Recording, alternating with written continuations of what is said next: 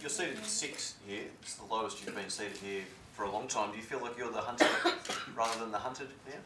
Yeah, I mean, I definitely have less pressure this year, or less to lose, you know. I'm not the defending champion or any of that, so yeah, I mean, I should be able to play more freely, and other guys are supposed to, you know, make their move or defend again and all these things. So yeah, things are maybe a little bit more comfortable this year around, but at the same time, you know, maybe then the draw becomes tougher in the process. But you know, I'm happy I'm back here. I'm happy I'm able to continue.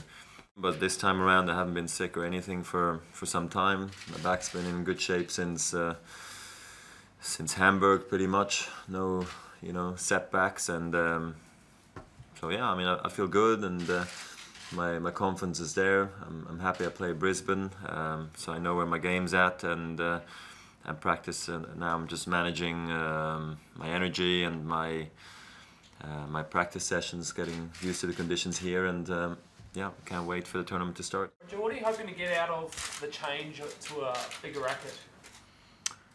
I mean, it's the same like before. I just hope to play good tennis and be successful, really. I've wanted to change for a number of years, but I kept on playing well in the slams and kept on playing well on the tour, and things were just going so well that I only did minor changes to my racket. So since 2002, I haven't fiddled around with the racket head size.